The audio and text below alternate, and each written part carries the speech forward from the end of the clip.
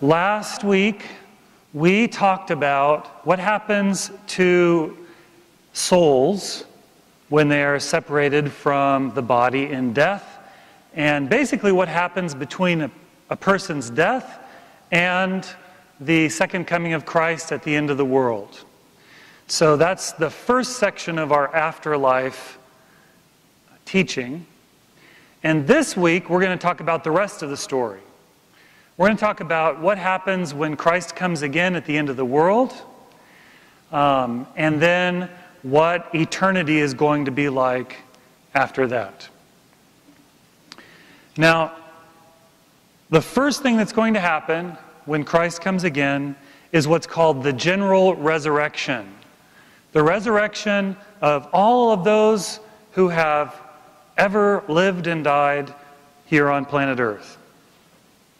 When Christ returns bodily to the earth, all the dead from all time are going to be resurrected. Their souls are going to be reunited to their bodies. The bodies first, of course, will have to be refashioned by God because they will have decayed and dissolved into the earth. But God will refashion them, just as He talks about in the prophecy of Ezekiel, the dry bones coming together and then being covered with flesh and covered with muscles and sinews and skin. That is what's going to happen when Christ comes again. Souls and bodies will be reunited at last. And this is a fundamental teaching of the Christian faith that is clear from the Bible, and it's something that's essential for us to believe as Orthodox Christians. The prophecy of Isaiah, chapter 26, verse 19, you have it on your handouts. The prophet says, "The dead shall rise up, and those in the tombs shall arise." And so here we have a prophecy even before Christ's first coming, even before He was born of the Virgin, a prophecy that this miracle would take place at the end of time. And then Christ Himself teaches about the resurrection in John chapter 5. He says, "Truly, truly, I say to you, the hour is coming and now is, when the dead will hear the voice of the Son of God, and those who hear will live." Now it's interesting, here He says, the time is coming and now is. And those of you who pay attention to the words and the details and the nuances of Scripture will catch that and say, well, wait a second, He says the time now is, like right now when He's talking. What does He mean? I thought the dead coming to life is something that happens at the end of time. Well, physically, that's that's true. And we'll get to that actually in His teaching. But here at the outset, He says this startling statement to kind of get us to change our thinking. There's so many times that Jesus has a teaching which is it's puzzling and shocking, and you hear it and you go, wait a second, it makes you reevaluate how you understood things to be. And what He says here is, yes, the time now is when the dead are hearing my voice, Christ says, and as they hear my voice and they accept my words and my teaching in faith, they're coming back to life spiritually. So this first statement of our Lord is talking about the spiritual renewal that His words bring from that moment of His first coming up until the present and until the end of time. So He continues. He says, "For as the Father has life in Himself, so He has granted the Son also to have life in Himself, and has given Him authority to execute judgment, because He is the Son of Man. Do not marvel at this." Do not marvel at this spiritual renewal of life that's happening. "For the hour is coming when all who are in the tombs will hear His voice and come forth." Now on this time, He doesn't say the hour is coming and now is, right? He just says the hour is coming. And He doesn't just say the dead, He says specifically, so we know that here He means the bodies of the dead. He says those who are in the tombs, right? So here He's talking about a future time when those who are in the tombs will hear his voice, and they will come forth. Those who have done good to the resurrection of life, and those who have done evil to the resurrection of judgment. And this final statement is also very important to us, and we're going to be meditating on the meaning of this a little bit later on, because here he says there are two different kinds of resurrection, or two different experiences of the resurrection. There's the resurrection to life, which the righteous experience, and there is the resurrection to judgment, which the wicked experience. By the way, those of you who have been to an Orthodox funeral, this is the gospel, or at least part of the gospel, that is read at the Orthodox funeral service. And it's placed there intentionally because it is so rich in telling us about the resurrection, about the afterlife. And then finally, I wanted to point out to you that in the Nicene Creed, which is for us Orthodox the authoritative statement of our faith that we recite together at every divine liturgy, we say, I look for the resurrection of the dead. And what that means is, I look for everyone to be raised at the end of time. It doesn't mean I look for random people to be resurrected, from time to time as a miraculous demonstration of God's power. That happens in this world now, that a saint will come to someone who's died, and through his prayers they'll be raised to life. And Christ did that in his earthly ministry. He raised people to life. It's important to recognize that that resurrection also is different from the resurrection we're talking about. Because whenever Christ raised like Lazarus or the widow's son, or there was a young man that Elijah raised from the dead, and Elisha raised someone from the dead, and saints sometimes will pray for someone and they'll rise from the dead. But all of those people were raised to the same kind of life. They returned to the same kind of life that they had before, and all of those people eventually died again. Okay? So that's different from what we're talking about here. We're talking about resurrection to a new kind of life, an incorruptible kind of life, and we'll talk about what that's like. But we confess at every liturgy that we believe that we look for the resurrection of the dead and the life of the world to come. This new kind of life that is coming after the resurrection. Now, this resurrection that we look for is a physical resurrection. It's not just a metaphorical or spiritual resurrection. And there are some Christian theologies that teach that this is just spiritual, or it's not physical, it's a metaphor. But for us as Orthodox, we believe that we're looking for an actual physical resurrection. And just as Christ's body was physically raised, so will our bodies be physically raised. Because Christ's resurrection is the prototype. It's it's what has pioneered the way for all of our resurrection. So what happened to Christ is going to happen to all of us, all of our bodies at the end of time. And Christ's resurrected body is how all of our resurrected bodies will be when we're raised at the end of time.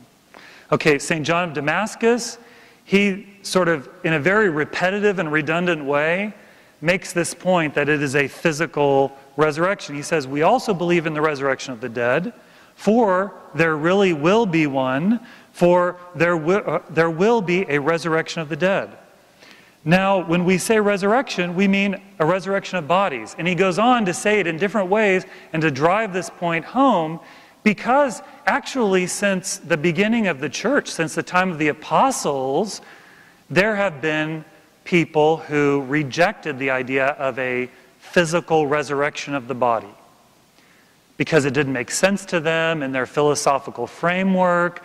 Their minds just couldn't comprehend this idea of bodies coming back, and in fact, it didn't make sense to them. That why would you even want that? Because for them, they thought, well, you're just going to return to the current kind of life you have, and who wants that? I want to be free of that and go dance in, the spiritual places as a pure spiritual light being somewhere, whatever, like in Avatar, So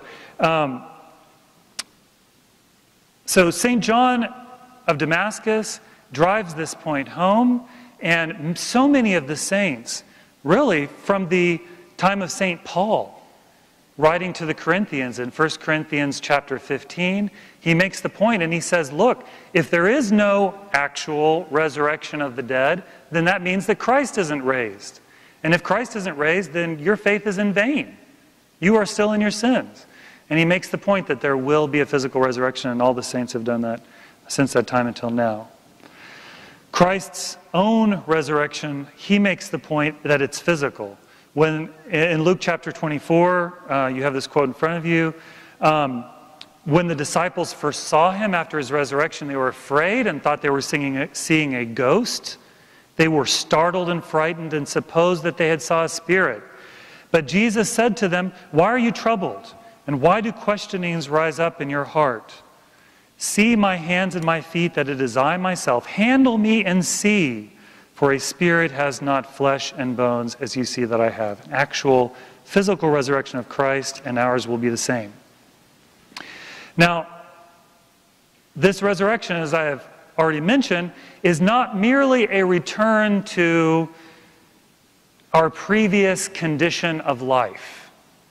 We're not merely resetting to life as we experience it now. It is, in fact, a transformation of our bodies into an incorruptible, imperishable, purified form. In these bodies, there will be, no more aging, no more sickness, no more death, no more corruption.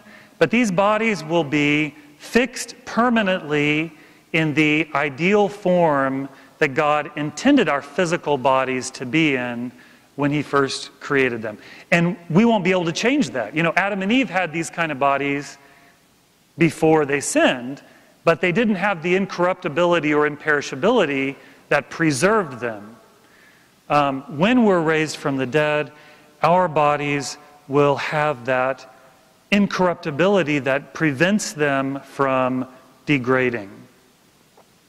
St. Paul talks about this in 1 Corinthians chapter 15. He says, "Lo, I tell you a mystery. We shall not all sleep," meaning die, "but we shall be changed in a moment, in the twinkling of an eye, at the last trumpet.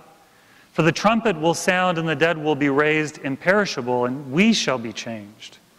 For this perishable nature must put on the imperishable, and this mortal nature must put on immortality." And note here that he also says, you might ask, well, what about those who haven't died? Because there will be people who are alive when Christ comes again, and they they won't have experienced death. But he says, not all shall sleep, not all shall die, but everyone will be changed. So this resurrectional transformation that happens will happen both to those who are dead at that point and also to the living. Of course, the dead, their bodies will be reconstituted and put into this form, this perfect form, and the living will also be transformed and changed, and the corruption will be extracted from their bodies, and their bodies will be fixed in this imperishable, immortal form. 1 Thessalonians 4:14 through 17, St. Paul again talks about this subject, and this is the epistle that's read at the Orthodox funeral service. "For since we believe that Jesus died and rose again, even so through Jesus God will bring with him those who have fallen asleep," meaning those who have died. "For this we declare to you by the word of the Lord, that we who are alive, who are left until the coming of the Lord, shall not precede those who have fallen asleep," meaning we're not going to make it into the kingdom any faster than anybody else. Regardless of when anybody has lived or died, all Christians will enter into the kingdom of God together, enter into this new life of the world to come together. We shall not, that we who are alive, who are left until the coming of the Lord, shall not precede those who have fallen asleep. For the Lord himself will descend from heaven, this is his second coming, with a cry of command, with the archangel's call, and with the sound of the trumpet of God, and the dead in Christ will rise first. Then we who are alive, who are left, shall be caught up together with them in the clouds to meet the Lord in the air, and so we shall always be with the Lord. This transformation is not just something that will kind of accidentally happen, or something that is just merely an anticipation, but it is a theological necessity.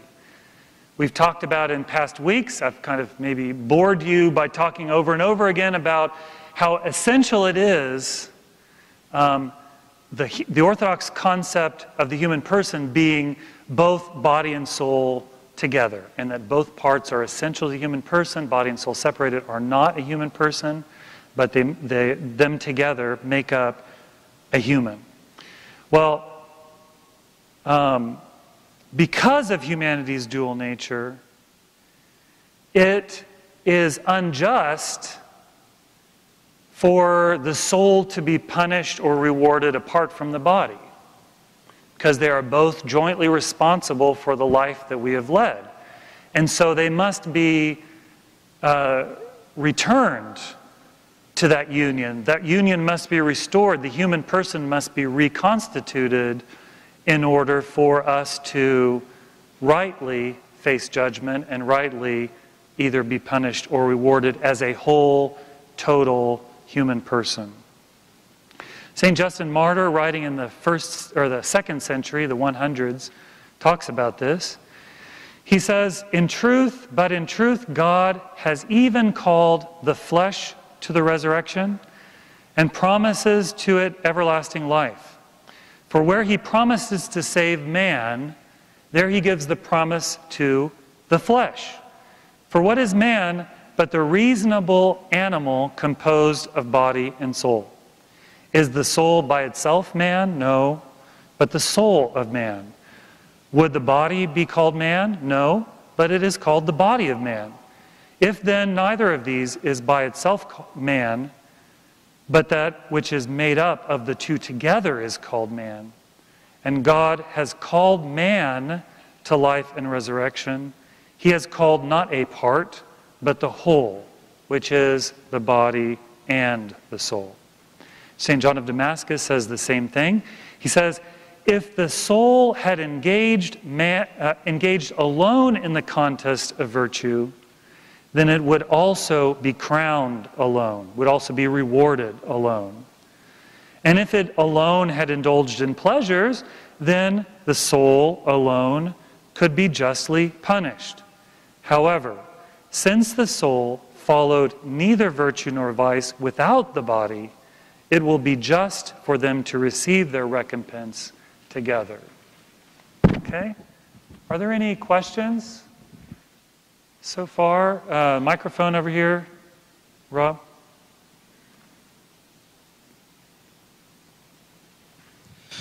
My question is, you said that,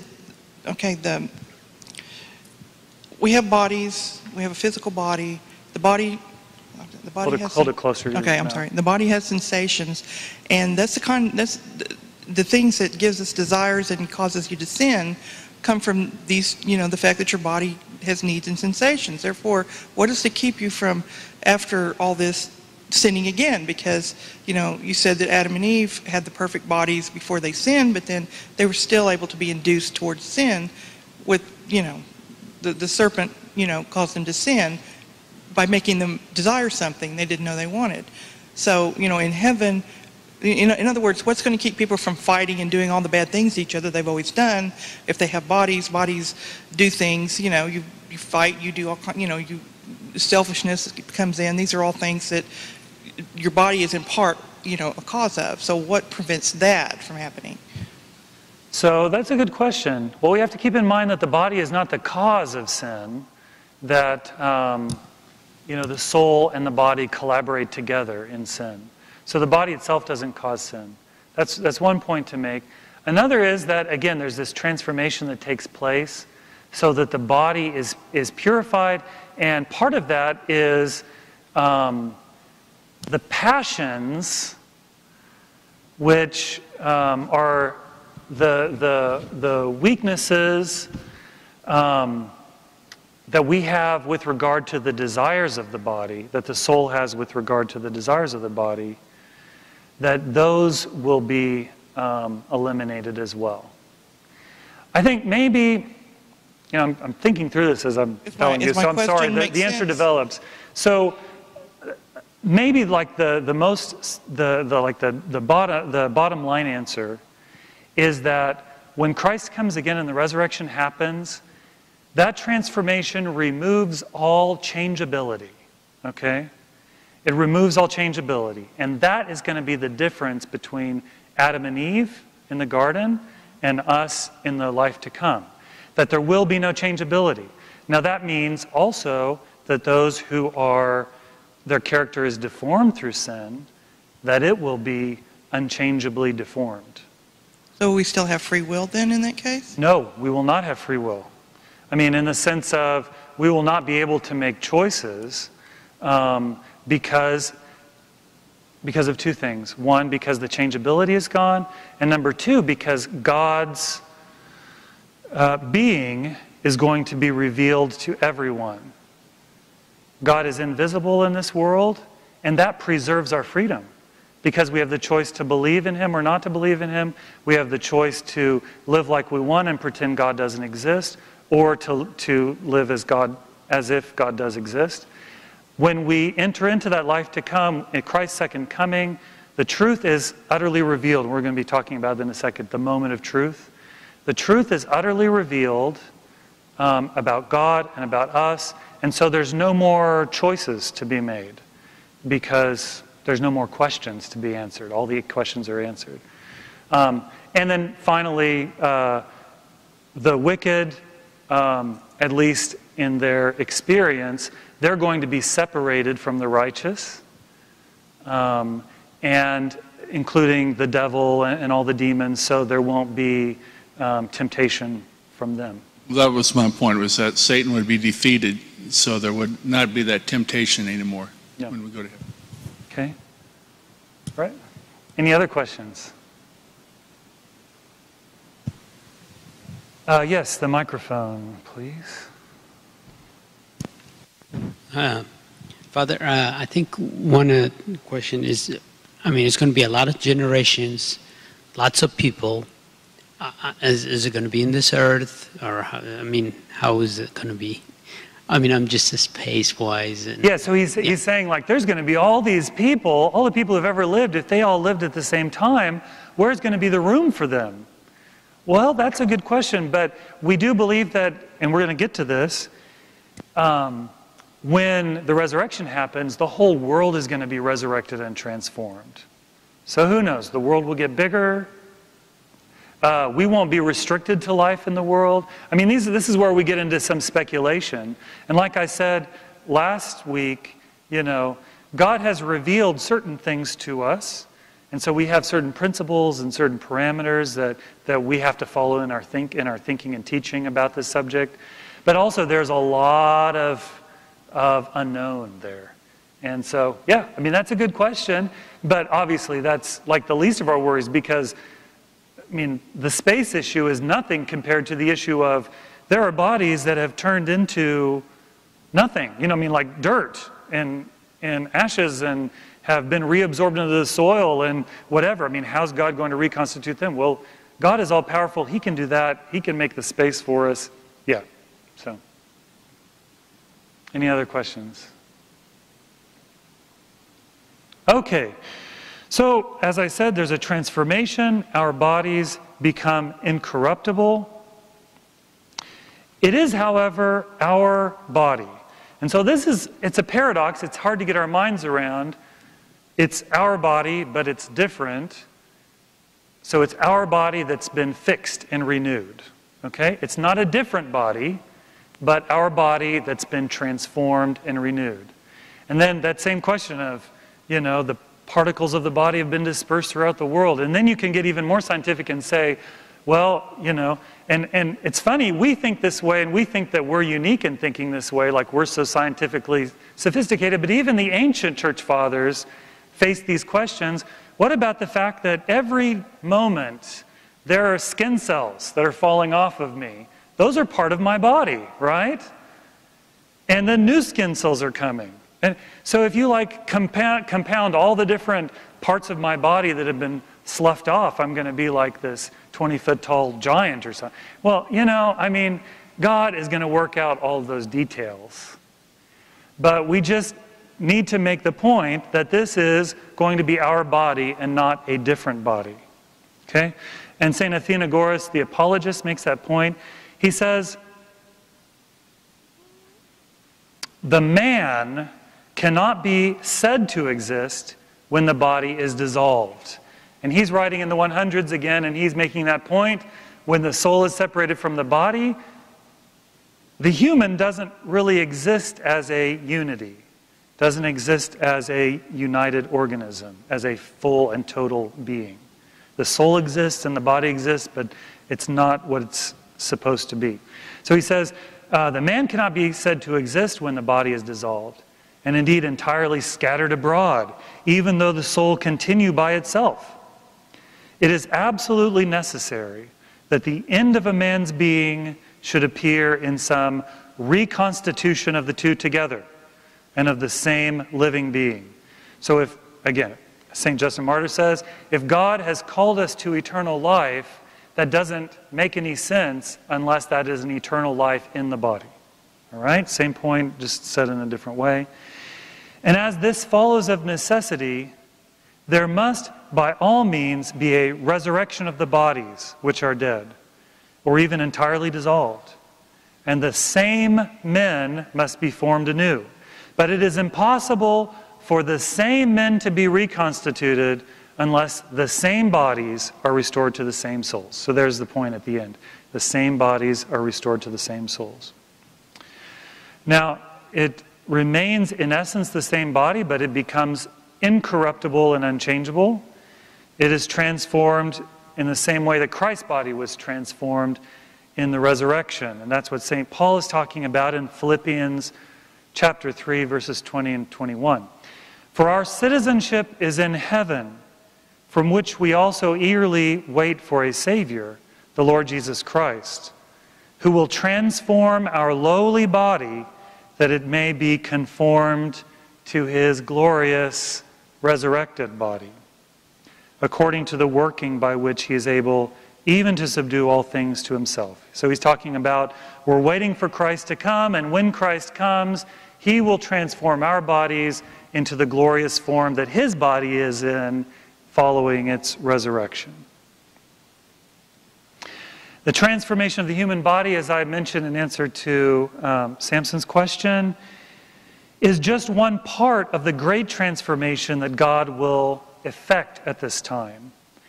He will restore the whole physical world to the state in which it was before human sin. So he will extract all of the corruption, all of the decay that is in the world because of sin, and he will fix the world in that state permanently. So it will have also that ideal, incorruptible physical state that our physical bodies will have. That's what St. Paul is talking about in Romans chapter 8. He says, the creation itself will be set free from its bondage to decay and obtain the glorious liberty of the children of God. We know that the whole creation has been groaning in travail together until now. Why is the creation groaning in travail? He says, the world suffers because of our sin. I mean, the church fathers would say that's why there are earthquakes. And that's why animals kill other animals. And that's why things die. That's why the physical world is corrupting and degenerating. Because of human sin. Because of the effects of Adam and Eve's sin and all generations of human beings' sin throughout time. So we know that the whole creation has been groaning in travail together until now. And not only the creation, but we ourselves, who have the first fruits of the Spirit, he means Christians who have the Holy Spirit within us, we groan inwardly as we wait for adoption as sons, the redemption of our bodies. The redemption of our bodies is another way of referring to that transformation that takes place at the general resurrection. St. Maximus the Confessor describes this resurrection of the world that will take place at the end of time. He says, then the world, like man, will die in its manifestation. So in its current form, the world will die, and in the blink of an eye will be restored again from its decrepitude at our resurrection. Then man, like a part with the whole, and like the small with the great, will be co-resurrected with the world, having received back the virtue of intransient or unchangeable incorruption. And in other places in the Bible, this is described as the fire which will consume the world. But it's a cleansing and refining fire. It doesn't destroy the world, but it refines and takes out all that corruption and decay that is in the world and transforms it and resurrects the world just as man is resurrected along with the world. The body becomes imperishable and indestructible. It will no longer need food. It will no longer need drink or air. We will no longer have procreation because creation is fixed in that permanent and final, unchanging form. So there won't be any new people coming into existence after that. No sex, no procreation. And the Lord says that in Matthew chapter 22. In the resurrection, they neither marry nor are given in marriage, but are like angels in heaven. And his point here is about procreation. There's no sex in heaven, because the question that he says this in answer to is a question about sex, actually. The Sadducees bring up this old law from the Old Testament, and they say, look, the Old Testament says that if a man dies before he bears a child, that his wife has to marry his brother. And so the Sadducees say, well, what happens if that happens not just once, but like 7 times? Because the second brother dies with no children, and then the third brother dies with no children, and then the fourth brother. So then they say, well, is this woman going to have 7 brothers as her husbands? And are they all going to be having sex in this like wild orgy in heaven? And Jesus says to them, I mean, because that sounds absurd to us, and it was absurd to Jesus. So he said, the reason why you say that is because you understand neither the scriptures nor the power of God. He says, because they're thinking of the resurrection in worldly terms. And he says, in the resurrection, there is no sex. There's no procreation. Now, there are relationships. Like somebody asked this last week, and we'll get to it again this week. We will know the people that we know in this life. And we will still have a loving attachment and bond with them. And that part of marriage will persist in heaven, that loving bond. But not the physical, gross, material part of marriage. That will not continue. Okay, the human person, as I guess I've been saying over and over again, will become unchangeable. But the point I want to make here at the end of this section is that this incorruptible, immutable state, you might be thinking like, wow, everybody's going to get this? Like, even the bad people are going to get this? Well, guess what? This incorruptible state is a blessing to the righteous, but it's a curse to the unrepentant wicked. And here we come back to what Jesus said in John, that quote that we had at the beginning, John chapter 5, 25 through 29, at the end of that, verse 29, where he talks about the 2 different experiences of the resurrection. He says, those who have done good will rise to the resurrection of life, which is a good thing. Those who have done evil will rise to the resurrection of judgment. And so when we're resurrected and our bodies and souls are in it, our character as well as our bodies are in an incorruptible form, that goodness which is in itself, it's like its own reward, that goodness, that union with God, that blessed life of the saints will be permanently fixed. And the saints will not have any temptation. There will be no way in which they can depart from that blessedness. And they will experience that perfect relationship with God for eternity.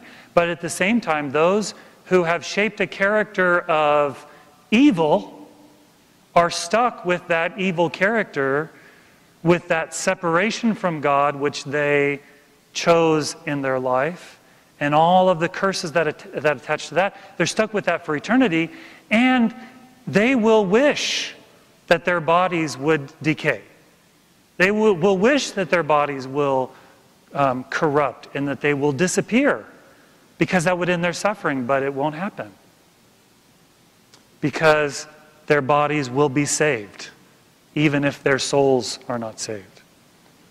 Questions? Did you have a question, Ron? 1, 2, 3. Will those that are unrighteous, when they die, will they have new generated bodies, or will they still have the old corrupt? No, they will have the same kind of unchangeable, immortal, imperishable bodies. But the corruption of their soul remains. The spiritual death remains within them, and that's what leads to their suffering. And we're going to talk about that more later on. Question back there, Julia.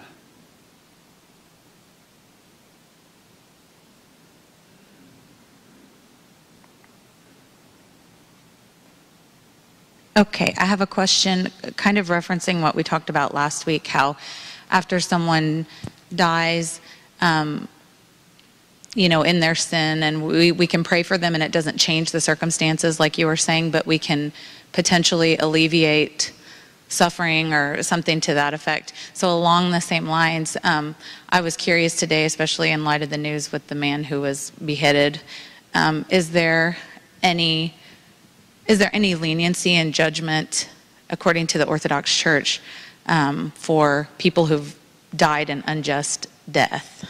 Well, or mercy, like a special mercy for that. Yeah, and I don't have quotes in front of me, but what I remember in answer to that question is something that Father Zacharias Zacharu, who's an elder, a spiritual father at a Orthodox monastery in England, and he did a retreat for the priests of our diocese, and there was some kind of tragedy, and he was asked about that. And what he said was that God,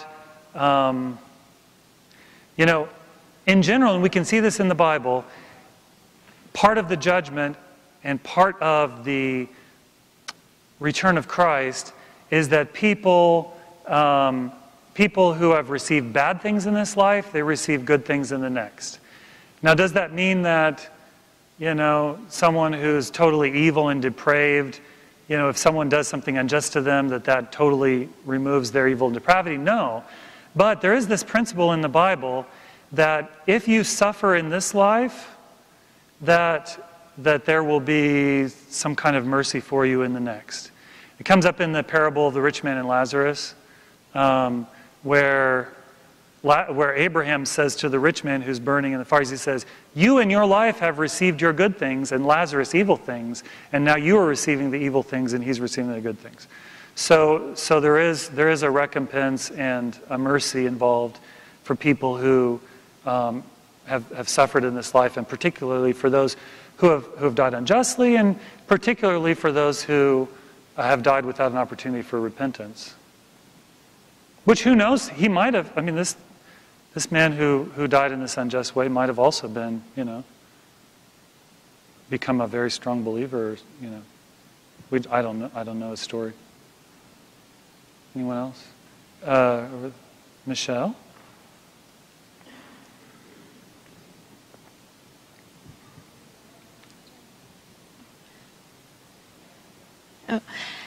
What would you tell a young child, like, let's say between the ages of 4 to 10, that ask what happens when we die. How would you answer that? Wow. The question was, what would you tell a child between 4 and 10 when someone dies about what's happened to the person? Well, I mean, if it's a believer, a Christian that's died, which I assume would be, then to tell them that their soul's gone to be with Jesus, I mean, that's accurate.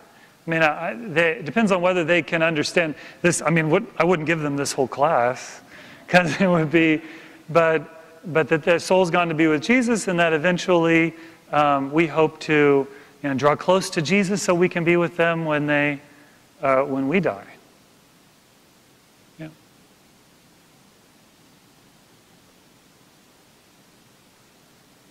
Okay. Now we're going to talk about judgment, the last judgment. Immediately after the general resurrection will come the last judgment, and some people are like, you might be scratching your heads going like, oh my goodness, all the people that ever lived, like billions of people are going to be judged. We're going to be there for eternity just for the judgment. But the saints actually say in various places, I didn't give you quotes, that it will happen instantaneously. Like the judgment of everybody happens at once. And you're going to understand what I mean when we describe how the judgment happens. Okay? It's not like a single file line going past through the court, But everybody will be raised, and instantaneously in the presence of Christ, everyone will be judged. All people from all time will be gathered before Christ and judged by Him.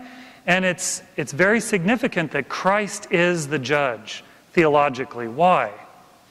Because Christ is this unique combination of God and man, of divinity and humanity. As God, He has both the wisdom and the knowledge and the power to judge, right? So God has the authority to judge. But as a man, there's no way we can question His judgment. Like if it was just God the Father, even though His judgment would still be righteous, we could complain and say, oh, well, you don't know what it's like to be a human being. Like you don't know how hard it is. But we'd be embarrassed to say that in front of Christ because have you been unjustly accused and hung on a cross? No. Okay, sit down and shut up. I mean, we're going to be like, oh, I'm sorry. So Christ is in the perfect position to be the judge. And that's part of God's plan, of course. John chapter 5, verses 22 and 27, Jesus says, he says, the Father judges no one.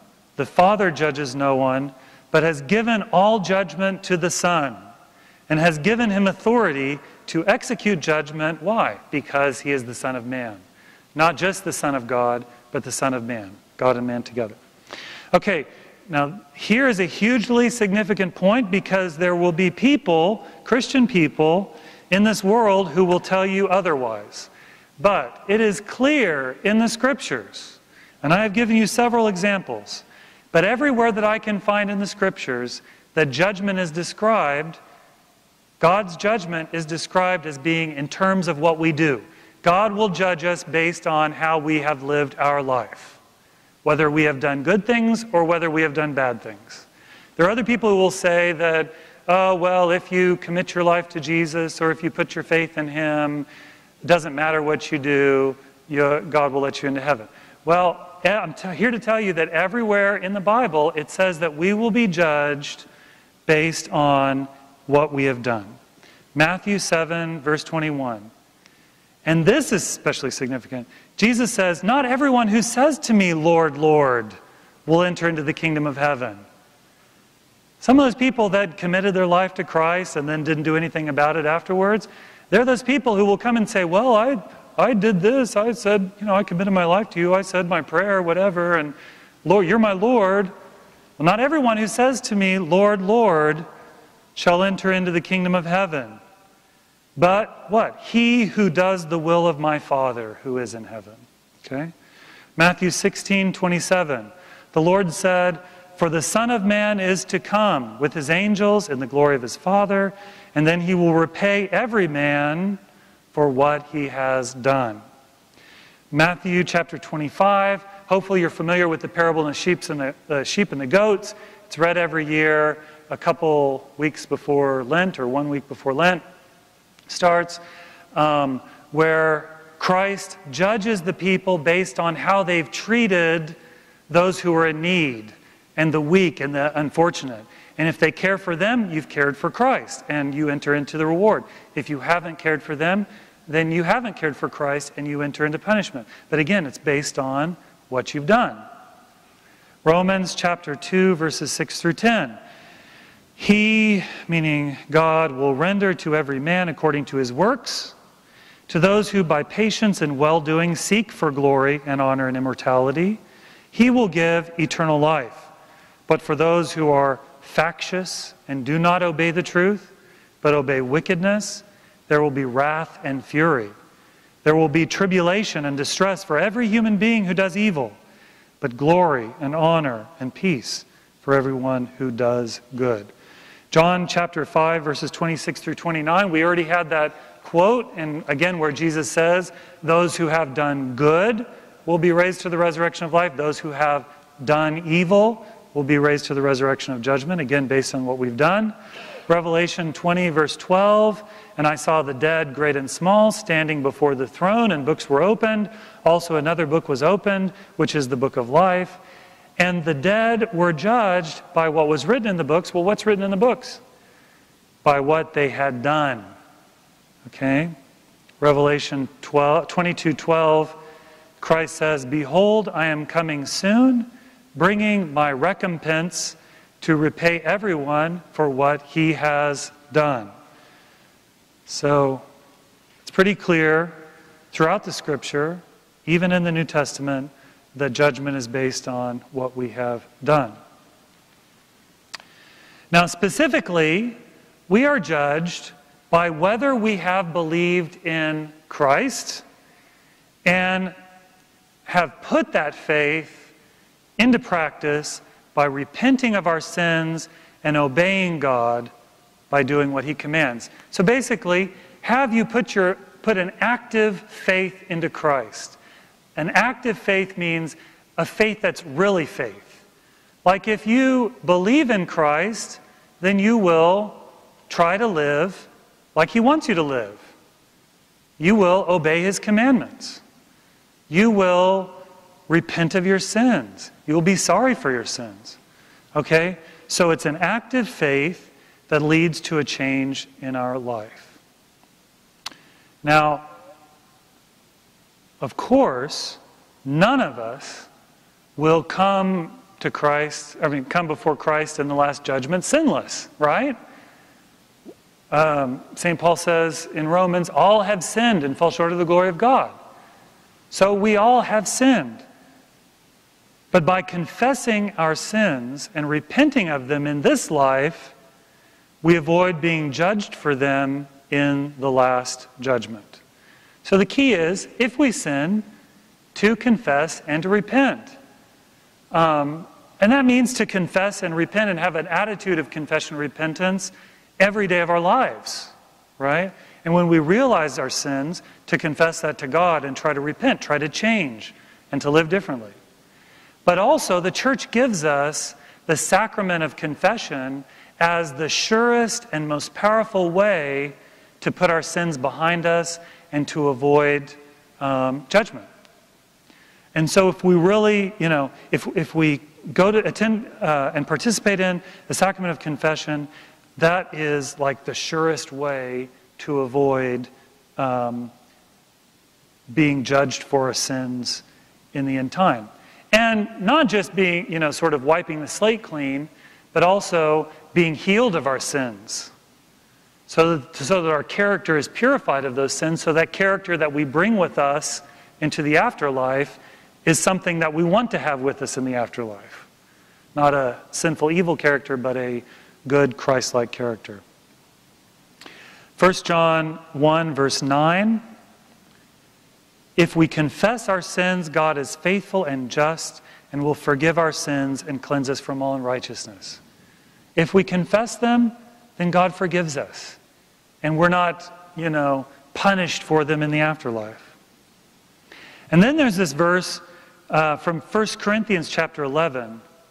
St. Paul says, if we would judge ourselves, we would not be judged. And he says this in the context of preparation for communion, actually, preparation for receiving the Lord's body and blood. But the church fathers interpret this and say, look, God does not judge twice. So if you judge yourself, meaning accuse yourself in confession and say, God, I'm guilty, right here. You turn yourself into the authorities, so to speak, in this life, then God won't judge you in the next life for those sins. If we would judge ourselves, we would not be judged. Any questions before we go on here? Okay, Azib has a question. Who has the microphone? Oh, Nana at first and then Azib. Okay. I'm sorry if this is a little specific, but when we say the Lord's Prayer and we, pray that God, thy will be done, I've always kind of thought of it more as of an acceptance, that let God's will be done and be able to accept it. But when you read Matthew and it says, he who does the will of my Father, so are you more praying to accept it, or are you more praying to know what God's will is? Is it more of an action? Does that make sense? Well, both, because when you pray that, you're asking God to work in this world to accomplish his will. And really the background behind that, acceptance is good, but why do we accept it? Well, God loves us perfectly, and he's perfectly wise, so he knows what's best for us, he wants what's best for us, so we have to get out of the way, right? That's what we're like, listen, God, I'm not going to tell you your job, just, do what you're going to do, and I'm happy. So that's the acceptance. It's not merely a fatalism, because there are, in fact, in Islam, there's this kind of fatalistic, inshallah, well, whatever God wills. When Christians say that, they mean something different. But when Muslims say it, it's just like this, oh, well, who knows what God will? He's kind of arbitrary and he kind of does whatever he wants. But no, we believe that God is love. So, yes, thy loving will be done. Okay, yeah, count me in,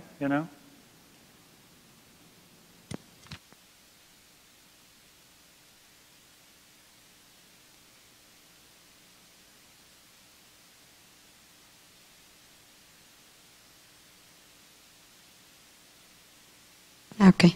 My question is, if we repent, if we change our ways from what we were doing bad, and then confess and repent, but then God will judge us on what we did before.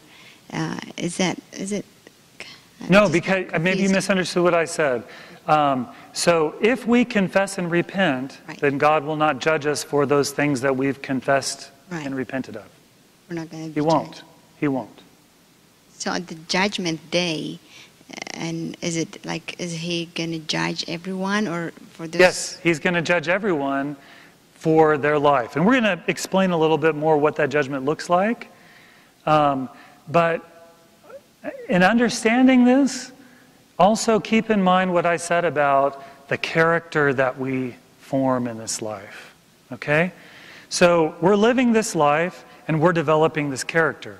And of course, we make a lot of mistakes and early on, and we maybe have a kind of a not so good character in different ways.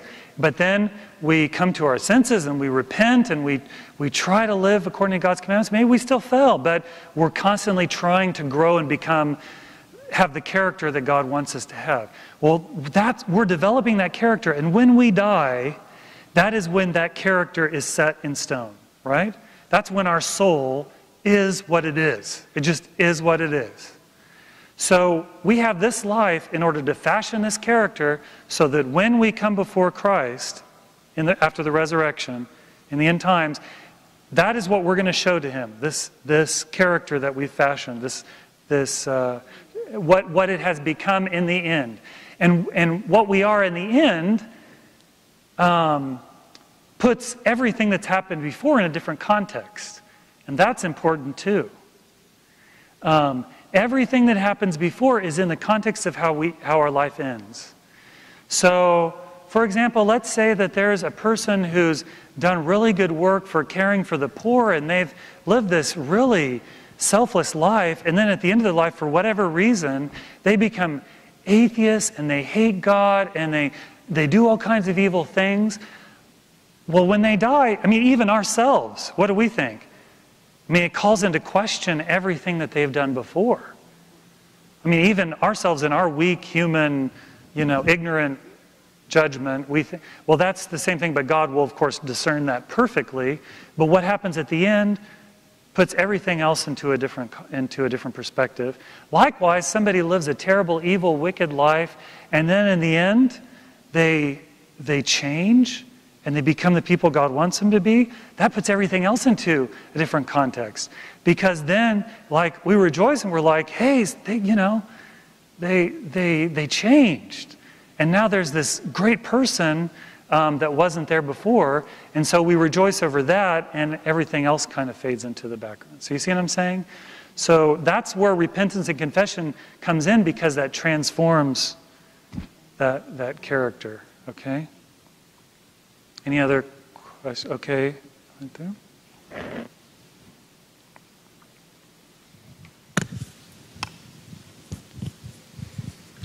Would you elaborate on the difference between remorse and repentance? Two very different words. Yeah, okay. I mean, I'm just doing it on my feet, off the cuff. But remorse, I mean, people can regret what they've done for the wrong reasons, and then it's not repentance. So, I mean, the clearest example is to regret the fact that you were caught. You know what I mean? Like, I did something wrong, and then I feel bad about it because I was caught, and now I'm in trouble, and now I'm being punished. And that's not repentance. Repentance is a change of mind that leads to a change of life. In Greek, the word repentance is metanoia, which means a change of mind. Literally, it means change of mind. And it's a change in the way we think, and more generally a change in our outlook and our perspective and that leads to our choices, and so it leads to a change in how we live. So repentance involves an actual transformation of the character as opposed to just feeling bad about it. Okay, it's time for our break. We are going to pick up in here at 8:15. So Deacon Ezra will make an announcement, but also please keep track of your watches.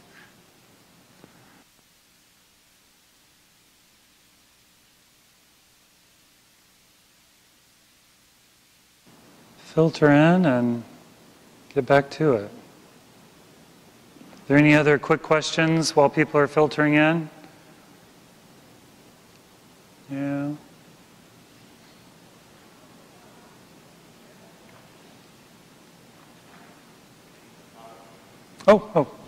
The microphone. Okay. We need it for the DVD. Is the personality the same thing as the soul? Is the personality the same thing as the soul? Well, that's a good question. And I would say yes. Now, people can use different terminology and different definitions. But to me, the soul, at its most, at the core of it, the soul is our character, our personality. It's the core of who we are. It's it's the core of your personality. So it's not like your quirks and your attitude and the way you look at things that's different than the way other people do. All the things that make a person's personality that makes them different from the other. Well, actually, I would say it's more personality or I'd say character more than personality then, because it's more. It has to do with the will and the choices that you make. Okay. Do you see what I'm saying? Yeah, I was just. Yeah. What kind of person you are. Yeah. And how you make your choices, to me, that defines who you are more than anything else. And so that's more essential to the soul even than like rational thought or especially emotions. The church fathers say that emotions are kind of on the border between the soul and the body, that they kind of are, yeah. Yes, because I know like some animals have personalities too. Because some animals have personalities. Yeah. Well, that's why I clarified to say it's Yeah. more character or personhood, or, yeah, what defines you as a person, not like little things like nervous tics and, you know, that Senses you of humor like and the just color gray and not all the the color things blue that make or a something person like that. different than other people, you know, is In terms of the choices that you make, Okay. yeah. And particularly the moral choices that you make. Okay, now I wanted everybody to get in even though you guys are late, so come on. But I want everybody to get in because, as I told the rest of them in here, I'm about to drop a bomb on you. This is something that Karen Hanna, who just happens to not be here tonight because of a trip, but this is what she keeps talking about, and she keeps saying, Father, I know you're right, but I don't want to believe that. So here we go. So when we are judged, the judgment, really, we can conceptualize it as a moment of truth. And I already talked about how when Christ comes again, that moment of truth is when Christ is revealed in His glory, and God, the truth about God, is revealed for everybody to know. So we won't even be able to have faith in God in the technical sense of believing in what is hard to believe in or something like that, because we'll just know God. I mean, He'll be as clear as, you know, Randy sitting there, like, yeah, I know that Randy's sitting there, and I know that God is, you know what I mean, that perceptibly present. So the truth about God is going to be revealed, plus the truth about all of us is going to be revealed. Okay? So at the judgment, everything that we have ever done, said, or thought will be revealed and become known to everyone. Okay? Everything that we have ever done, said, or thought will be revealed and become known by all. This is what the book of Revelation means by the symbol of the opening of the books. It says the books were opened and everyone was judged. Well, the book, I mean, especially in the ancient world, you know, the book is something special. It's like we might say the hard drive today. But the books are open. I mean, that's the record, the unchangeable record of what happened. Open the books, there it is. Everybody can look at it. Everybody knows what happened. Our memories and God's knowledge of us will be opened for all. And the Lord talks about this in the Gospel of Luke, chapter 12. He says, "Nothing is covered up that will not be revealed, or hidden that will not be known. Therefore, whatever you have said in the dark shall be heard in the light, and what you have whispered in private rooms shall be proclaimed upon the housetops." And St. Paul talks about the same thing in 1 Corinthians chapter 4. He says, "Therefore, do not pronounce judgment before the time, before the Lord comes, who will bring to light the things now hidden in darkness, and will disclose the purposes of the heart. Then every man will receive his commendation from God." So what's he saying? When Christ comes again to judge, the Lord will bring to light the things now hidden in darkness and will disclose the purposes of the heart. And there's a hymn from the Octokos here that's a penitential hymn where we are made to face this reality. It says, "At the dread judgment I shall be convicted without accusers, and condemned without witnesses. For the book of my conscience will be opened, and my hidden works revealed." So everything about us will be revealed to everyone. Question back there. It may be a question that I'm about to answer, but we can see what the question is. Because this, of course, it increases the discomfort level, to say it very clinically. Like, what? What's... Okay, go ahead and ask your question, and I'll tell you if I'm going to cover it. Is this working? All right. My thought is, and you may be going to cover it, is that I understood you to say that if we confess and are repentant of a sin, we will not then be judged for it. Judged by it. So if we search our souls and try to confess everything to God while we're here, is that like thrown into the sea of forgetfulness? Is it still open? The sea of forgetfulness terminology is not biblical. That's oh, okay, kind forgive of me then. So I guess what I'm saying is that if it's forgiven, right. if we search our souls now, right. Will it come up then? That's the question. Will it come up then? If we confess it now, will it come up then? The answer is yes, and I will explain, though, the context of that answer, okay? So forgiveness is not amnesia, right? Just think about, in your day-to-day human relationships, forgiveness is not amnesia.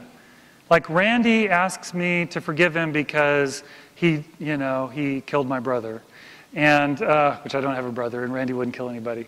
But, so Randy killed my brother, and he asked me to forgive him, and I forgive him. Am I somehow, my memory's going to be wiped, so I no longer remember how my brother died? Like I'm walking around going, Rob, where's my brother? You know, he just hasn't come for Christmas. Go talk to Randy. No, forgiveness is not amnesia. What is forgiveness? Forgiveness is a transformation of perspective about what happened, okay? Forgiveness is a transformation of perspective about what happened.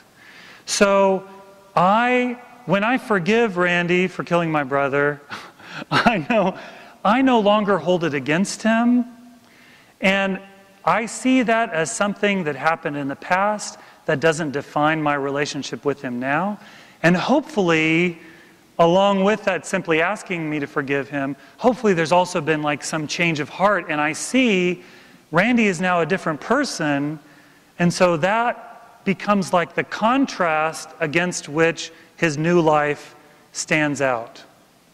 So we have this beautiful prayer in, it's one of the two different prayers that are used for absolution and confession. So it may not be used by whatever priest you go to, but when I do confession, I actually do both of the prayers. And this prayer asks God, after the person has confessed their sin sacramentally, asks God to give them an image of repentance, pardon, and forgiveness of sins.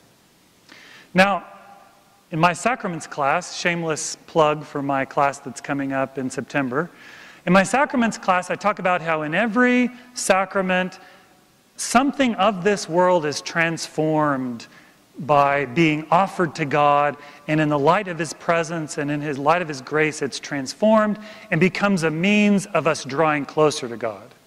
Okay, so in the Eucharist, the bread and wine, we offer them to God with praise and thanksgiving, and those are transformed into Christ's body and blood, and by eating them, by partaking of them, we are drawn closer, and our bodies and our souls are knit together with Christ, okay?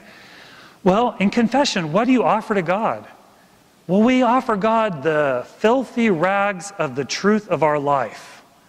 Like, this is what I've done, and I'm not proud of it, and I know it's wrong, and I accuse myself about it, but this is the truth about my life. God transforms it. He transforms the memory of it and turns it into something from a different perspective, that instead of being a burden, it becomes a source of joy. It becomes a source of joy to us, because when we look at that, hopefully because of the mystery of repentance, we look at that and we say, thank God that He's forgiven us for that. Like, I'm free of that. And God, my relationship with God is restored, and hopefully also I've changed and I'm not like that anymore.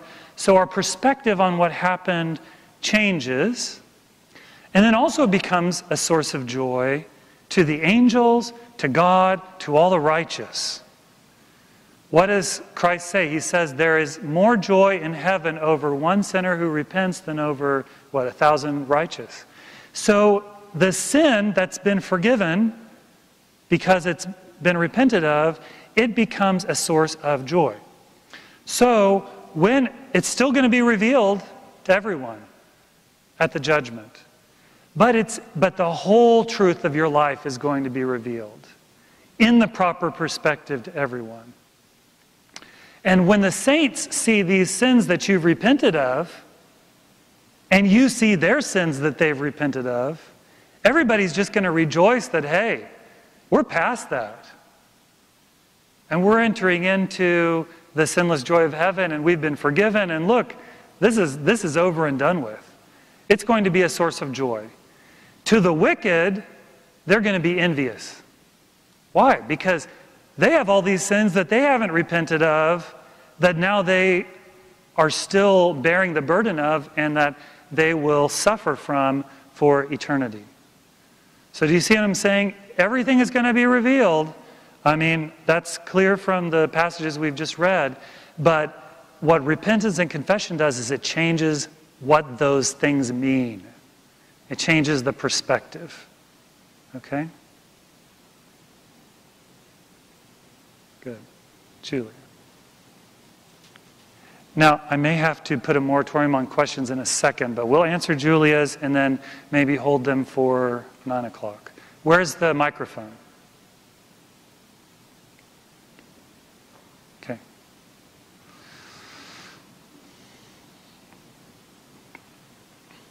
My question's just related to the throwing or casting our sins as far as the east is from the west and remembering them no more. When does that happen? Is that after this moment where everything we've thought or done, or? I think not judging us for them, not condemning us for them. I'm sorry? I think not remembering in the sense of holding them against us, like remembrance of wrongs, like that means in a figurative sense. I just mean, when does that happen, though? When does that? Because my understanding was that happens at the moment of confession, like when we confess, as she was saying, when we confess these things, like an immediate forgiveness and, not remembering them anymore. But my question to you is, does that happen later when he doesn't remember them no more? Or is that what you're saying? What I'm saying is that, what I'm saying is when it says remember them no more, it's not talking about amnesia. Right. It's talking about not holding them against us.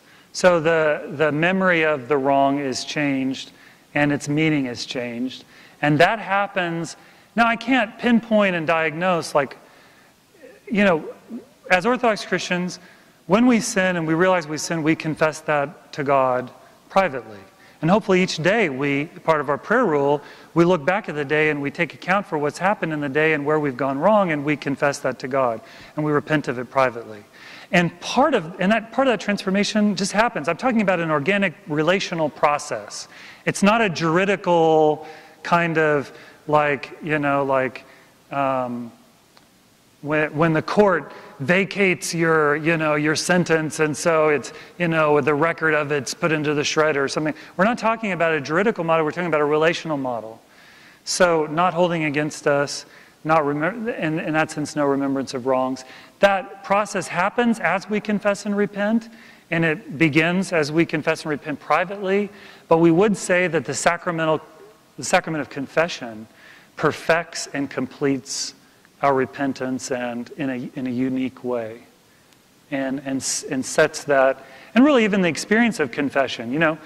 I do the same thing. Like each day when I realize my sins, I confess them, but I go to confession to a priest, and I always feel like that confession draws a line in the sand that's harder and stronger than the private confession.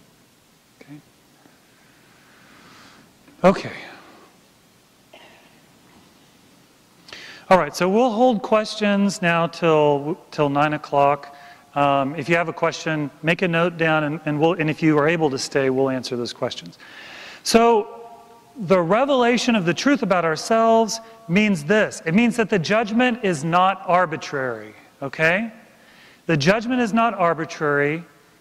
We will be judged by the comparison that everyone can make, including ourselves, between us and Christ, okay? So the truth about Christ is revealed to everyone. There's no more ignorance about God and about who Christ is. The truth about me is revealed to everyone. And so you have Christ, you have Father Jeremy, and you can draw the conclusions. Is Father Jeremy like Christ? Does he belong to Christ in a meaningful way? Everyone will be able to see that, including myself. All self-delusion will be gone. And so basically, when the judgment happens, it's not that Christ, you come into the courtroom and Christ is looking through the books and he's kind of weighing the evidence and, he debates with himself and, sends the jury out and they come back. No, it's not that. You come before him and you go either, yay, and you go into the joy of his presence, or you go, and you just walk this way like, I know where I'm going, because the judgment will be obvious. It will be a plain fact for everyone. Who we are and what we deserve, based on the comparison of us to Christ's life and his teachings, that will be plain for everyone to see. And so that's what the Lord means in John chapter 12 when he says, if anyone hears my sayings and does not keep them, I do not judge him. So wait a second, in chapter 5 he just said that he's the judge, that the Father's given him all judgment. Well, he explains how the judgment happens. He says, I do not judge him. I'm not going to condemn him. For I did not come to judge the world, but to save the world. He who rejects me and does not receive my sayings has a judge. Who's the judge? The word that I have spoken will be his judge on the last day.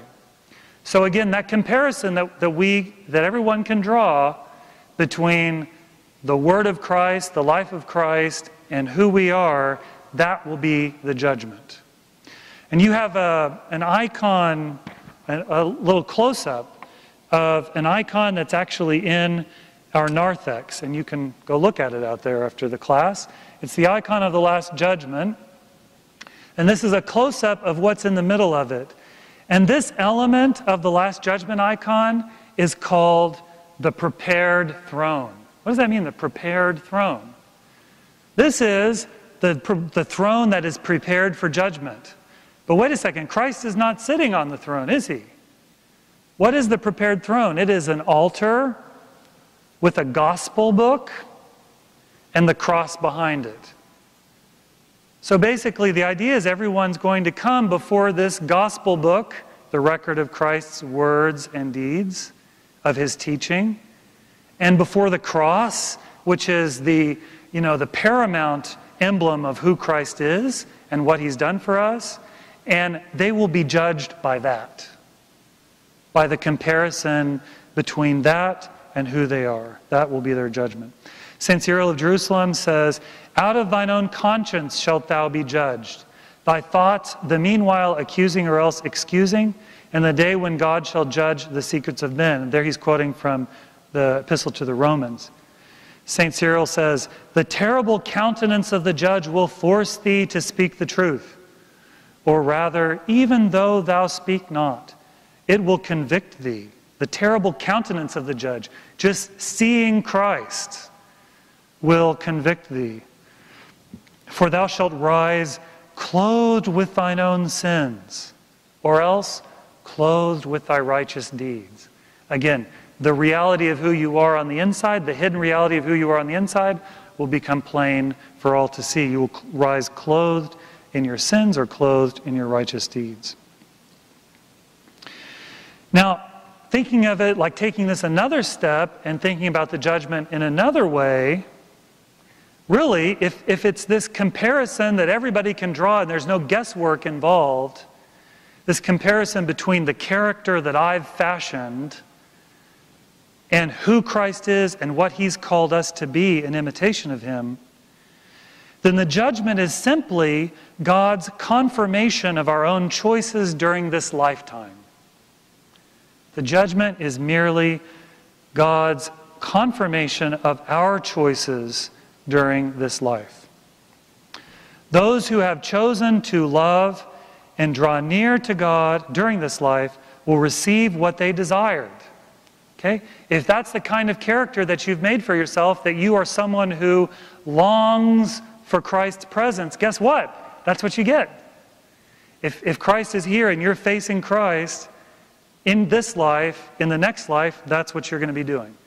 But if during this life you've been running away from God, you're rejecting God, you're denying Christ's lordship, you're denying Him any authority over your life, you're pretending that maybe you're the God of your own life, or you're the God of other people's lives, and you're faced like this, guess what? Christ is going to say, okay, that's who you wanted to be. That's who you will be forever. But guess what? All of that denial and rebellion is going to be faced by the unquestionable fact that this Christ you rejected, guess what? He's Lord. And the God that you ran away from and didn't want to be with, you're with Him forever. And this God that you hated, He loves you, even though you hate that you hate that He loves you. That is going to be the suffering of the wicked, or alternatively what I first described, the joy of the righteous. A confirmation of the choices that they've made that have formed the character that they bring into the next world. St. Isaac the Syrian says this. He says, there is no coercion of any kind, but no one will inherit glory, meaning enter into the life of the kingdom of God, against their will, nor will they inherit it without repentance. But all are welcome to God's wisdom by choosing good by their free will and thus gaining access to Him. So it's the choices that we make, not some arbitrary coercion or some arbitrary choice that God makes, that will bring us into eternal life. And God doesn't force us to make those good choices, but we'll be accountable in the life to come for the choices that we do make. You can read that quote from St. Silouan on your own since we're running out of time, but it kind of says the same thing. And then here's another way of thinking about this God confirming our choices in this life. Jesus says in John chapter 12, He says, if anyone serves me, he must follow me. So if you want to belong to Christ, you've got to follow Him. And where I am, there will my servant be also. So if in this life you are following Christ, you're walking behind Christ by following His commandments, by believing in Him and expressing faith in Him through your actions and your life, then you will be where He is in the life to come, right? But if you are turned away from Him, then you will not be in that experience of joy in His kingdom. Now, hell is eternal death. Not eternal physical death, right? Because the resurrection is the final remedy of physical death. Everyone will live physically eternally in that uncorruptible, immortal body. But it is eternal spiritual death, which is unchangeable. Hell is something that we don't like to think about, okay? There's only maybe a few people that we reserve hell for, like, well, there's got to be hell because of Hitler or because of, some terrible person that we know of in our lives or something like that. But especially in regard to us or our loved ones or people who are close to us, like, oh, they're not going to hell. And it's hard for us theologically even to think about hell because, we have this belief that God is love. I mean, that is a defining trait, the defining trait of His character, of who He is, that He is love. Well, how can God who is love allow hell to exist? And that's a difficult question that we have to face. And as we face this, the first point to make is that God did not intend for anybody to go to hell. He did not intend for men to go to hell. His intention was for us to enter the kingdom that He prepared for us. And I want to point out in Matthew chapter 25, which you have a couple of those verses taken out of that parable of the Last Judgment, the separation of the sheep from the goats. Notice what Christ says, first of all, about where He's sending the righteous. He says, come, O blessed of my Father, inherit the kingdom prepared for you from the foundation of the world. So this is what was prepared for humanity before the foundation of the world. But then notice what he says about the wicked when he sends them to hell. He says, "Depart from me, you cursed, into the eternal fire." Does it say prepared for you? No. It says prepared for the devil and his angels. So there is this contrast here. Heaven is prepared for humanity. That was God's intention for humanity from the beginning. If people go to hell, it's not because God intended for them to go to hell. It's because of something that they've done, something that they've chosen, a choice, like an overarching choice that they've made in this life to be separated from Christ.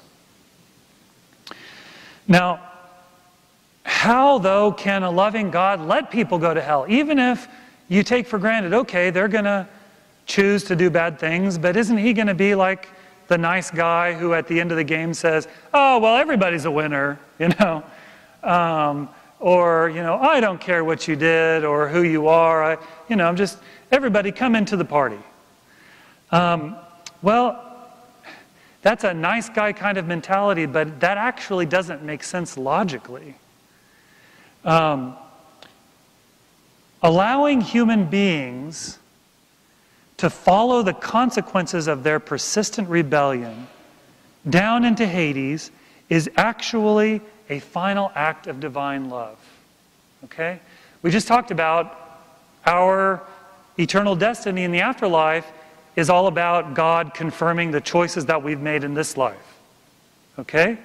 Well, if God says, "Oh, well, your choices don't matter. It doesn't matter who you wanted to be. I'm going to make you this type of person that is a heavenly person, that is fit for life, even though you've crafted this death-filled soul for yourself, I'm going to ignore that and put you where you have not chosen to go." And that would be God ignoring our freedom, overriding our freedom, and that's not a loving act. That's not a loving act to come in and to take your child's arms and force them to hug you even though they don't want to. That's not a loving act. That's an abusive act, right?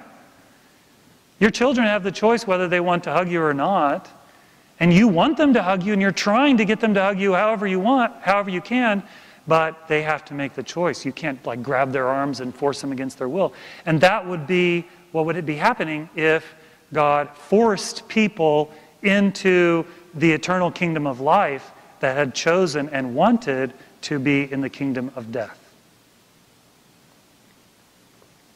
Love gives freedom. Love respects the individuality of the beloved. In his love, God sets us free. So St. Irenaeus of Lyon says, "On as many as, according to their own choice, depart from God, he inflicts that separation from himself which they have chosen of their own accord. But separation from God is death, and separation from light is darkness, and separation from God consists in the loss of all the benefits which he has in store." You can read the quote from the theologian Nicholas Vasiliades, kind of says the same thing. And then there's this interesting quote from St. Maximus the Confessor. He says, those who are condemned to hell, he says, they will take the eternal fire and darkness and insatiable worm. They will gnash their teeth and weep unceasingly and be in endless terror, from which every damned person, every person in damnation, every person in hell, will strive for endless torture, all the more for eternity.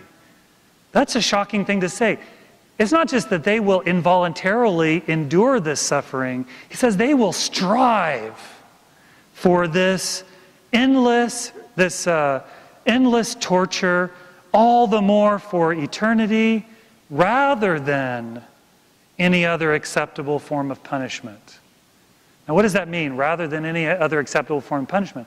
Well, it's suggesting, even though we talked about how last week this is impossible, but it's suggesting, hey, let's just throw caution to the wind and say theologically, there was some way where you could endure some kind of reconciling punishments. Like you could let God spank you, and then he would let you into heaven, and you could be reconciled to him through those punishments. Maximus says, even if there were such punishments that would reconcile you to God, the person in hell would refuse those because they don't want to be reconciled to God. They would choose of their own free will, and even not just choose, but strive for these other torments in fulfillment of their diabolical desire to be separated from God. And it's terrible and it's crazy, but it's a sad, sad, sad reality. Now, at the same time, we have to keep this in mind with regard to people ending up in hell. The fact that God provides for us all the means of repentance, and He works in each of our lives, doing everything to save us short of violating our freedom. He works in each of our lives doing everything to save us short of violating our freedom. And so, and I said this before, I mean, consistent with this principle, God doesn't let anybody die until either they've come to Him and they're in the best shape that they could be in the afterlife, or that every possibility of their being reconciled to Him has been exhausted. And He in His foreknowledge knows that even if you gave them 1,000,000 more years to live, they would not repent and change their ways. God doesn't allow people to pass from this life until they have every opportunity. St. Peter says in his second epistle, 2 Peter 1, verse 3, says, God's divine power has granted to us all things that pertain to life and godliness. He's given us every opportunity to be saved. And then 1 Timothy chapter 2 says, God, our Savior, desires all men to be saved and to come to the knowledge of the truth. And the only thing that God allows to limit His action is human freedom. Okay? So if God desires something, nothing can prevent that except for His respect for our freedom. Which means that God will do everything possible to fulfill His desire that everyone should be saved. And if they aren't, it's because there's no possible thing that He could have done more than what He did in order to bring them back to Himself. Which means basically in the end, if people end up in hell, it is simply a result of their absolute unwillingness to choose God. Now, the punishments of hell, I'm way behind, so I'm going to speed it up. The punishments of hell. The greatest punishment in hell is simply the expression of God's disfavor and separation from His life-giving presence. And there are these beautiful quotes from the saints. First, St. John Chrysostom. He says, better surely to endure 1,000 thunderbolts than to see that face of mildness, the face of Christ, turning away from us, and that eye of peace not enduring to look upon us. I mean, it just breaks your heart. That's the suffering that people experience in hell. And St. Justin Popovich says, there is no greater terror than eternity without Christ. For where Christ is not present, there everything is changed into a curse, to bitterness and horror. Now, of course, we believe that Christ as God is present everywhere. So God is present, I mean, in a technical, literal sense, He is present in hell just as much as He's present in heaven. There is no place where God is not. When we talk in this sense, though, like this verse just said, about where Christ is not present, that means where His life-giving presence, or His presence in the sense of being connected to Him in a life-giving way, where that is absent. Okay? Maybe we could say, instead of presence, we could say His favor or His grace, that positive relational connection to Him.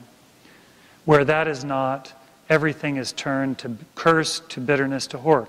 But God is present everywhere. And God loves everyone.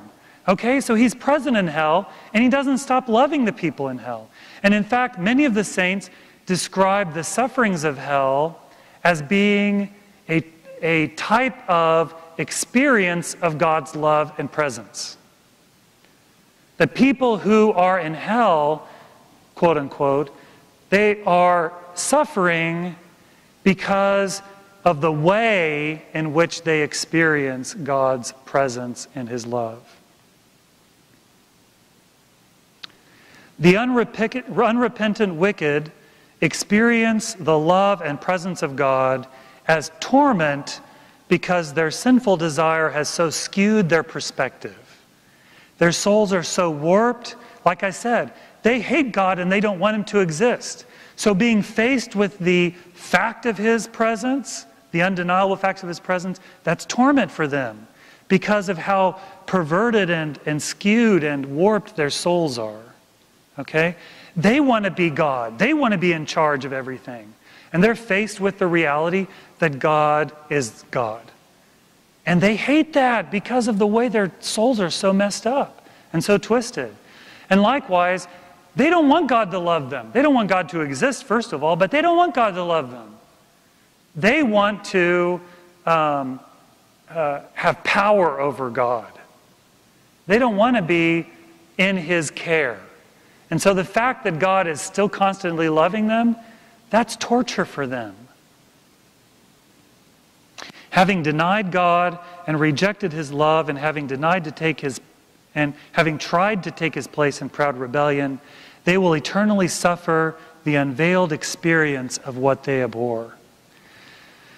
St. Paul talks about this in 2 Thessalonians chapter 1. He says, these, meaning the wicked, will be punished with everlasting destruction from the presence, or literally from the face of the Lord, and from the glory of his power, when he comes in that day to be glorified in his saints. So when Christ comes at the last day, what does he say? They will be punished with everlasting destruction from the presence of the Lord and from the glory of his power. How is it from the presence of the Lord and from the glory of his power? It's caused by the presence of the Lord and caused by their eyes being opened to the glory of his power. Now there's some translations that add words into this that say everlasting destruction and exclusion from the presence of the Lord. But the Greek does not say and exclusion. So that from is not a local meaning. It's not talking about location, it's talking about instrumentality. It's talking about what causes, causation, what causes the experience of eternal destruction, that experience of suffering, that it's caused by the presence of the Lord. Metropolitan Hilarion of Fayef says the same. He says, the reason for the torment of sinners is not God's anger and not the absence of God's love, but their own incapacity to perceive God's love and the divine light as sources of joy and delight. This incapacity flows from the spiritual moral choice that a person made during earthly life. And Elder Sophrony, talking about the teachings of St. Silouan, he says, even in hell, divine love will embrace all men. But while this love is joy and life for them that love God, it is torment for those that hate him. Now, in addition to this experience, their suffering is caused by the eternal shame of living with the evils that they have done, that reality being exposed, and even the wool being lifted from their eyes and seeing the gravity and seriousness of what they've done. Also, those in hell will be tormented by knowing that the righteous whom they despised and mistreated are now exalted. So especially in terms of the persecutors and those who have treated Christians badly, and unless they repent, they'll be tormented by the fact that these people they were trying to hold down and keep under their thumb and turn away from Christ to their own beliefs and ideologies, that these people are now reigning in heaven with Christ, and they themselves are separated from that reality, that experience. They will be in a state of despair that's described as deep darkness with gnashing of teeth. So the darkness and the gnashing of teeth that you can read about in those verses there, that is a symbol. I mean, we're not talking about literal physical darkness and gnashing of teeth, but it's talking about people who are in utter despair. It's like an emotional darkness. And the gnashing of teeth is just that utter frustration of, I'm in this terrible predicament and there's nothing I can do about it. You know, as Dr. Simon can tell us about people who gnash their teeth, right? Like me, actually, physically. I wear a mouth guard so that I don't do that. But hopefully I won't be doing that in the future. The spiritual pain and suffering that these people experience is described metaphorically as an undying worm, something that they're wasting away, this like parasite that's eating away their substance. But it's eternal, so it's not an actual literal worm that would consume their bodies and then they wouldn't exist anymore. But it's this eternal wasting away, this internal torment of the fire that doesn't burn them, but continues to, they continue to suffer from it. It doesn't burn them up, it doesn't consume them. They continue to exist unburnt within the fire. There will be differing degrees of punishment in hell based on degrees of sinfulness. And the Lord talks about this in a parable he tells about the last judgment. Luke chapter 12, he says, that servant who knew his master's will but did not make ready or act according to his will receive a severe beating, but he who did not know, meaning who just was lazy and didn't try to find out what his master will, he's still going to suffer. He who did not know and did what deserved a beating shall receive a light beating. Everyone to whom much is given, of him much will be required, and of him to whom men commit much, they will demand the more. Okay, eternal life. Let's get to the good part. Eternal life has been God's intention for humanity from the beginning. It is not merely an arbitrary reward.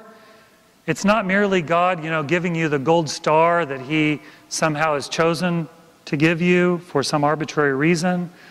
But it is the blessing and ratification of the saints' choice to be near God through faith and obedience. Their choice in this life to be near God through faith and obedience, He ratifies, and they're near Him. They experience that closeness and the blessing of closeness for all eternity. The greatest blessing of eternity with God will be full communion with God and with Christ. St. Paul talks about that in 1 Corinthians chapter 13. He says, now we see in a mirror dimly, but then face to face. Now I know in part, but then I shall understand fully, meaning understand God, even as I have been fully understood. Instead of seeing God as we do, like in a dim room, in a mirror, and we barely can make out His form, and that's in itself a great grace that's been revealed to us, something we're unworthy of. But that dim understanding that we have of God will be changed into a face-to-face communion, which will bring us joy. St. Simeon, the New Theologian, talks about that joy. He says, Christ Himself will be seen by all, and He Himself will be looking upon all, the innumerable myriads, 10,000s, and remain observing steadily every one. So for everyone to be like, He's looking at you. But for every one of the millions, billions, whatever, that are there, it'll be as if He's looking into your eyes. And to each one of them it will seem that Christ is gazing upon him and enjoying his conversation. Moreover, each one will be embraced by His love, so that not a single person will feel sorrowful because Christ ignored or overlooked him. Christ Himself will also be a crown, to crown the heads of all the saints.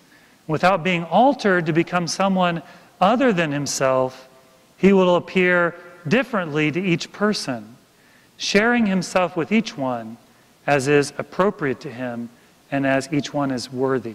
And what this is talking about here is, again, just as in hell there are different degrees of suffering, in heaven, or in the eternal life of the kingdom, there are different degrees of joy. You know, even the lowest degree is really good. But, you know, those who in this life, the saints who have striven with all their might to draw near to Christ and have achieved so much more of that in this life through their struggle than we have, in heaven they're going to have a greater and more intense experience of that communion with Christ. But none of us are going to know, you know, like be able to contrast and say, well, why am I not getting, you know, St. John Chrysostom's attention or whatever? Because we'll be so enthralled with what we are getting from Christ, and that'll be so much more than we can imagine and long for, that, you know, there will be no complaints. But for those who have struggled more intensely in this life, there will be a more intense experience of that communion with Christ in the afterlife. In this perfect communion with God, we will be assimilated to God. We'll be transformed to become like God and to share in His life, to partake in the divine nature as much as is possible for human beings. St. Gregory the theologian says, God will be all in all at the time of restoration, meaning at the resurrection. When we are no longer what we are now, a multiplicity of impulses and emotions, we're so distracted by all the stuff that's going on inside of us, we're going in a million directions at once. But in the kingdom, in the afterlife, we won't be distracted by those multiplicity of impulses and emotions. He says, in this life we have little or nothing of God in us, but in that life we will become fully like God, and we will have room for God and God alone. Like God will pervade our character even, and we'll experience that intense communion of not just Him being out there, but Him being in here. Communion with God will lead to unceasing praise and cause a perfect fellowship with each other.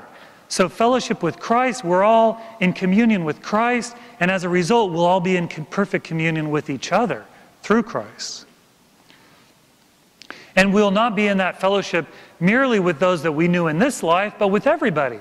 And in fact, we'll recognize, like, oh, hey, there's St. John Chrysostom, and oh, there is St. Paul, and there's, you know, the prophet Moses. And we'll recognize them through Christ. St. Simeon the New Theologian says, as the saints become similar to God, they will know God as much as God has known them. And as the Father knows the Son, and the Son knows the Father, so also shall the saints see and recognize each other. But even those who never saw each other bodily in this world will actually meet there.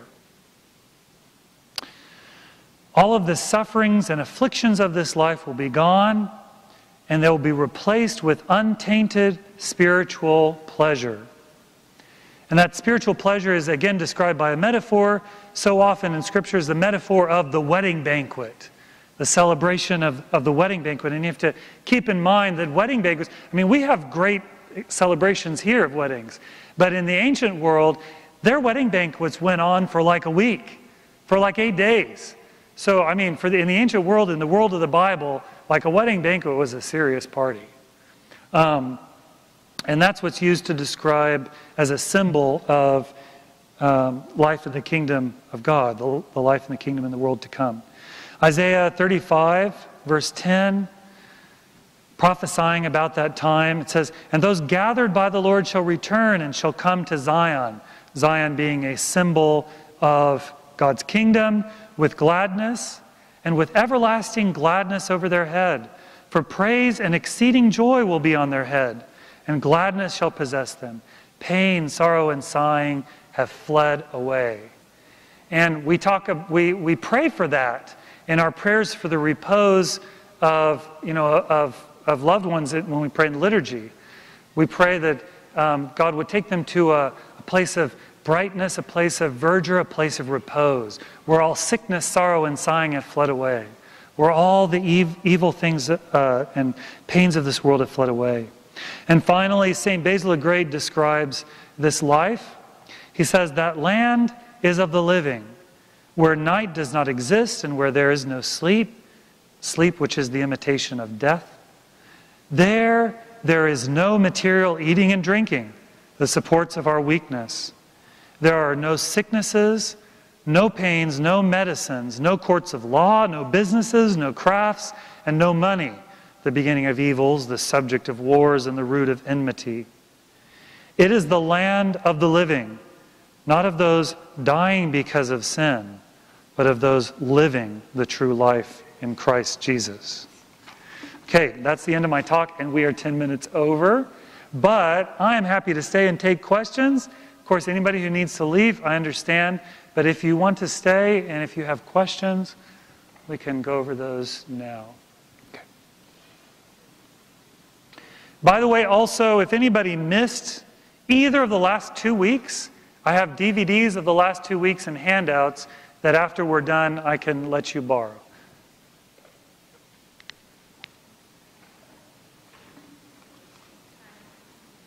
Okay, after Guy. So go ahead and get the microphone to Azib, if you would. I have two unrelated questions. The first one is, does this mean that there's no sort of activity or projects in the state of eternal life? Is it something like static? So, in other words, so I'm thinking of the comparison between, say, the description of eternal life and the pre-lapse state of Adam and Eve, where they clearly had things to do, right? Yeah. And yet lived in communion with God. Is eternal life different in that respect? Yes. Yes, because, you know, the projects they were given had to do with the care of the material world and the fact that it was liable to fall into corruption, and corruption's gone. So there's no reason for us. We don't have anything to take care of. I mean, the distractions of physical life are gone because the corruption and changeability of the physical world are gone. So the only activity, though, and it's not static. I shook my head when you said static because the activity is a spiritual activity of continual growth in God, that continual growth in that relationship. So that we will continue because God is infinite. And so the saints, I think especially St. Gregory of Nyssa, talk about how there's no end to our discovery of God. Our communion with God grows and grows and grows and grows. And so it's like C.S. Lewis talks about kind of by the symbol in the last book of the Narnia Chronicles, where he says, you know, further in and further up, and they keep progressing, and there's this continual progress into the more real and the more grand and the more beautiful, and it's kind of that's it. But we're progressing not in a physical sense, but in a spiritual sense to God. Okay. My second question, unrelated. So there are, I mean, you kind of touched on metaphors that are similar to a saying that I grew up hearing, and that is the same sun that melts butter hardens clay. And the point of that, of course, is to say that there are cases where differentiation in experience has nothing to do with, say, the environment in which those objects are in, right, but some features of the objects themselves, right? And so I take a lot of what you said to be describing judgment to operate in just that fashion, such that, I mean, God's love is sort of an element analogous to the sunlight in that case, whereas persons are figuratively either butter or clay. Perhaps God's love is actually hardening them, but that's because they're clay. Yeah. Okay. Yeah, because what we believe about God is that God doesn't change, and that God, His character is unified. So God doesn't, you know, so God is always loving. He's always giving life. He's always seeking to be present. He's present everywhere, just naturally, but He's also seeking to be present in people's lives. And that doesn't stop, and that doesn't end, and it's not dependent on the person. But what is dependent on the person is who you've chosen to be, the character you've formed. My question then is, does that mean that descriptions of the judgment that do seem to ascribe to God some sort of active role in, when we say God judges, should we understand it to translate into something just like we've described, where what we mean is the person's experience of God's love versus God somehow being an active arbiter of, well, you're here and you actually like it, but I'm going to do something that makes you not like it. I mean, those are two different pictures. And I'm trying to say, it seems like there's cases where we hear that language. I guess what I'm asking is, are those like metaphors for the kind of case that we're describing? Yeah, we have to understand that in the scriptures that God is revealing to people truths that are beyond our comprehension because they're outside of our frame of reference, but he's revealing them to us in ways that we can understand, and that people at various stages in the progress of the world could understand at different levels. And so the Old Testament way of describing God and way of describing these spiritual things is more rudimentary, it's more worldly, it's more anthropomorphic, meaning describing God in human terms. And then in the New Testament, we start to get a clearer understanding, but still sometimes in figures, but then Christ will point us beyond the figures. Like he'll say, the Father has given me judgment, and then a few chapters later he'll say, but I won't judge anyone, my words will judge them. And so it's progressively understanding more and more. And of course, you know, even what we know now, or what we've learned and hopefully taught correctly, is going to be, you know, pale in comparison to the reality when we experience it. We won't, you know what I mean? But what we want to get away from is any idea of arbitrariness in the judgment. You know, that God is not arbitrary, and God doesn't change, and He loves everybody, and that doesn't change. Azib. My question is, when it says, everyone to whom much is given, of him will much be required. What does that mean? What does that mean? Yeah. That means you are responsible for what you've received.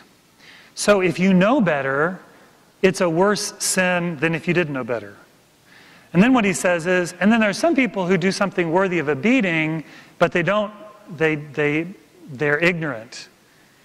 But still, if they're worthy of a beating, that means they've done something wrong. It doesn't just mean that they don't know and they didn't have an opportunity to know. That would be unfair. I mean, we'd even see that in human relationships as unfair for me to punish someone because they did something that they didn't know better to do. But what he means is if you were lazy and you didn't bother or trouble yourself to find out what was wrong, and you did what was wrong out of laziness, you're still going to be punished for your laziness, but it's even worse to do something wrong when you know better. So we're accountable for what we know and what we have the opportunity to know, but in a lesser sense, I guess. Anybody else? Okay, great. Next week, we're going to get into we're going to come back to the present and say, okay, knowing all that we've learned in the last 3 weeks, how should we live our lives? How should it change the perspective that we have on death and on life? All right? Thanks.